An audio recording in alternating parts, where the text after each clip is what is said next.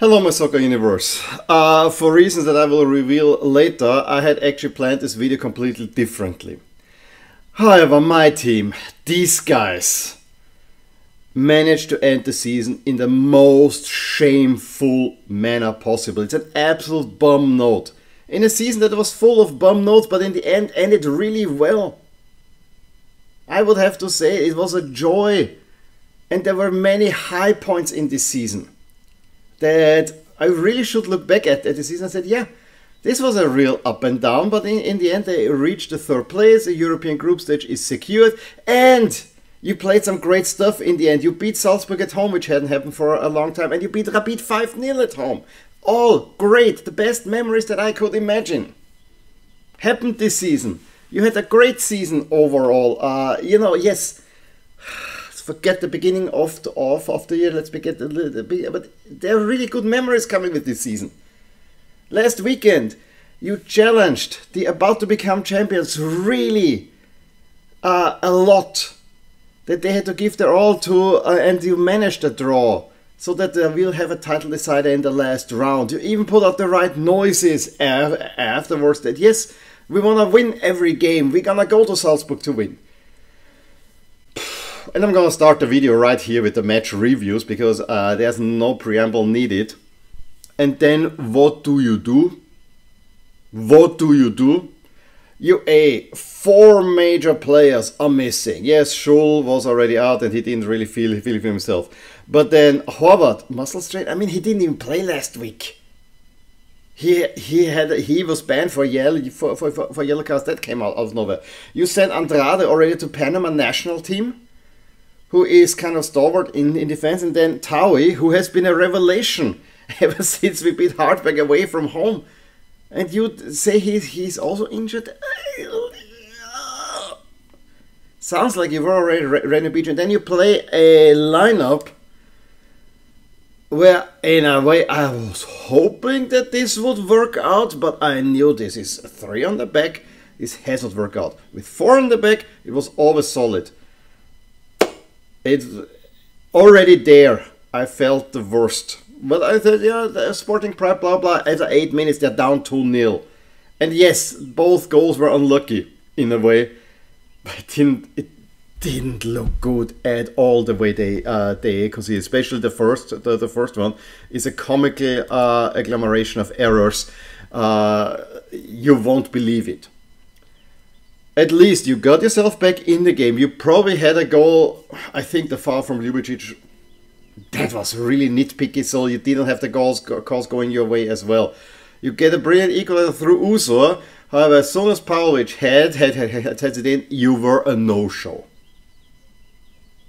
And if you don't have enough sporting pride to at least give the impression that you want to give it against Salzburg their all, I don't require you to win. But don't be the slaughtering lamb after. You lose 7-1. 7-1. And if you don't do it for sporting pride, if you don't do it to show to the new champions in Graz that you gave it their all against them, you give it also their all against their title rivals. Not hand the 3 points over just like that. And if you don't do it for them, do it at least for the numerous LASK fans that filled again the entire away section. Do it at least for them. Give them an ending where they can feel, yes, we at least gave it all. But this was just falling over. Really, really falling over, bending over. And we may say Salzburg is a great team and they knew this is the last chance and they wanted to make sure. But they also only needed 3 points. It was never going to come down to goal difference. You don't lose 7-1. I'm really, really ashamed. It's such a shameful end to the season. Because at least I would have liked to say to Sturm Graz, you know, we gave it our all against you guys. There was something to play for. Shouldn't be excused.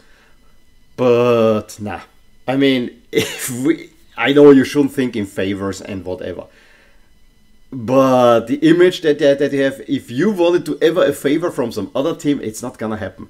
I mean, I guess if you're a Sturm fan, you probably feels anyway better that you did it out of your own doing to win the title and not relying on anybody's help.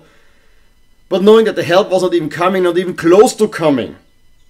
I mean, when Sturm president Jauk said, we knew how the other results were, and I don't want to comment them here, that tells already a whole lot. That tells already a whole lot. Yeah, I'm really ashamed.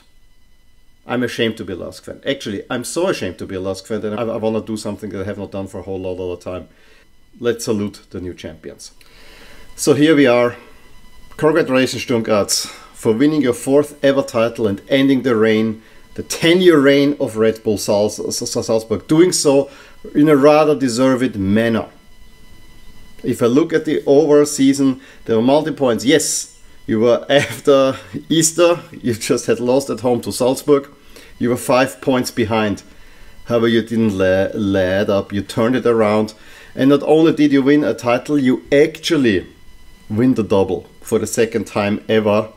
And I would be amiss to say, it is all fully deserved. Maybe the naysayers will say, Sturm Graz won thanks to the format, because if you go and would tally it all up, yes, it would probably turn out, or it will turn out, that Salzburg would finish level on points and still would win that title because of the head-to-head.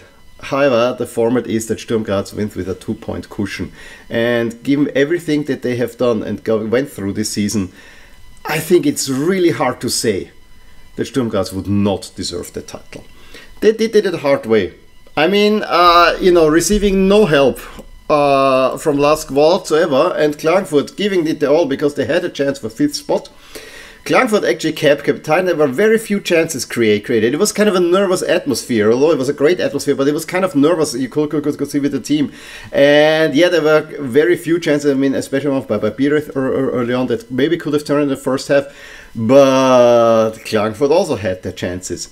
However, it came then. I mean, I think it was 5-1 already for Salzburg when Wüttrich, after Horvath cross, had it in the 69th minute. And that released already a whole lot of stress. Yes, Klagenfurt then came. I think they even hit the post. And it needed then a Kamara goal in the 9th minute to really make absolutely sure that Sturm is gonna win the title.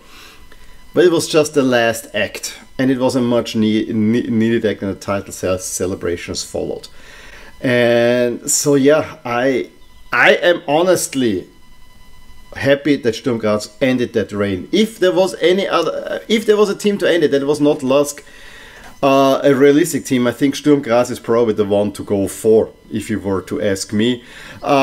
Yes, there's always the little envy that, Sturm Graz and LASK to me should be very similar in terms of achievement, but they have not been. LASK is too much of a mess. Sturm Graz actually have a good leadership at the moment, and they have had it for the past few decades. They also received the necessary funding in the 90s to actually build a dynasty and build a winning culture thanks to Ivica Osim. LASK had also a transformative coach. Unfortunately, he went on to bigger things and is now coaching at Crystal Palace. So those are the slight differences. But that aside, as I said, if there was any other team than LASK to end Salzburg's reign, it was always going to be Sturm Graz. And little envy aside, is a little bit like Austria versus Switzerland envy. I cannot do anything else but congratulate them fairly. You had to do it the hard way, but you did it, and you fully deserve doing it. And I want to especially laud leading staff with Schicker and Coach Ilzer. What they have built is something else entirely, and the team really worked well. The resources they pulled, absolutely amazing. Absolutely amazing, and it ends a great era. Coach Ilzer went to Austria Vienna, did not succeed there, but as soon as he went to Sturm Graz, it was very quickly clear that this is a Sturm Graz team that has been on the bottom, that was quickly turned around, and he has built something that needed a disappointment from last season, where they already went for the title and just quite didn't manage it, but at least they got a cup out of it, and now they won the double. So, bravo Sturm Graz. You deserve all the plaudits, and for once I'm wearing in the video for the Austrian Bundesliga not a LASK shirt. And it's because I actually was quite excited watching you. Yes, whenever you played LASK, it was not. And I'm not turning into Sturm Graz fan right now, I'm still squarely with LASK. However disappointed I am, and however disgusted I am of what they did not do yesterday afternoon. Let's end the other games as well. I mean, the last game in the championship round, I mean, is another disappointing showing for Rapid Wien, losing at home to Hartberg 3-0. Fully deservedly so, Hartberg securing a 5th spot. Level on points with Rapid. And it's only because Rapid Rapid's record was rounded down that Rapid already had secured it. But level on points with Hartberg, yeah, not a good showing for Rapid overall. Has to be absolutely said. After Eric Heinz and then Dominik Frieser, former LASK player, scoring the 3 goals, and I think, yeah, Rapid were also in holiday mode already. So you see the two teams that could not move out of their position anymore completely folded. It's not good. Absolutely not good. Absolutely not good. I have to say, at least you only lost by 3 goals, but at least you lost to then. But then you lost to Hartberg. I think it's probably similarly bad at home to Hartberg as losing 7-1 at Salzburg. That's at least what I would say. Let's talk about the qualification group, where Altach gets a late equalizer against Lustner 2-2. If Lustner would have won, this would have been kind of sad. They need 3 wins in a row to survive, and Altach to not win anything. Altach got the point last time around, so at least this is put to bed. Altach surviving, and is surviving in 10th place ahead of Tirol. I had an invitation from my colleague to go to the Blau-Weiß game against Austria Vienna, which we had agreed on for a long time, because I said I'm interested in seeing the new stadium of theirs as well. And I would have maybe talked a little bit more, but I'm so pissed at LASK that I don't want to talk a little bit more about my whole experience there. It's not a bad one. Over on their stadium is cute, little. But actually quite well put, and I think the location is fine. Another reason why I agree with this, because the only team I have not seen play against LASK, because I was on vacation, was Austria Vienna, and so I've seen now all the 12 teams in the Austrian Bundesliga this season, which I think is something that was also kind of interesting to me. The game, Austria Vienna were the better team for most of the game. They got an early penalty that Fitz converted after they already missed a good chance early on. Then the game kind of got a little bit slower. Blau-Weiß really did not bring much. Once they did, after the first half, they got caught on a counter where Fitz assists Schmidt, Alexander Schmidt, who had been with LASK, where he didn't hit the net at all. I mean, this was also only his, I think, 4th goal or 3rd goal this season. Makes it 2-0. Everyone knew that this is where the game, this ended the game. At least Blau-Weiß pulled one back to through Pirkel. So you know, he scored the first goal of their goal in the season. He also scored the last goal of their season. It was an okay match. I found two notable events that I want to have said is that seemingly Austria Vienna fans came by boat from Vienna, which I think is really cool, and then they made a nice tifo from a TV series, Vicky with a Viking, which I found really creative and really well done.